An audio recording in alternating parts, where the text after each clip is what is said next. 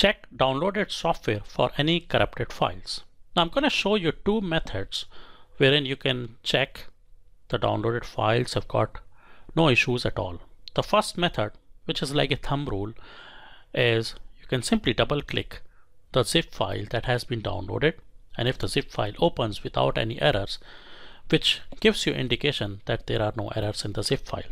The second method is you can use unzip utility to check the downloaded software file from your Linux terminal. The second method I'm going to show you after we have installed Oracle Linux. So let's park that. The first method, we can try it straight away by double clicking the downloaded zip files. So here I have downloaded the software from the list I have shown you in the Excel file. All right, so here you can double click a particular zip file, and if it opens without any errors, which means that there are no error in the zip file. Well, that's the thumb rule. I use it. Sometimes it may or it may not work because there could be some hidden file which hasn't been downloaded or corrupted inside.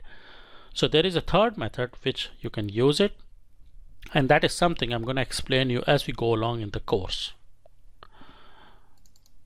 So like that, you can check all the files for your own satisfaction, and if everything opens, then you can go to the next step, and at least you can start and complete the Linux installation.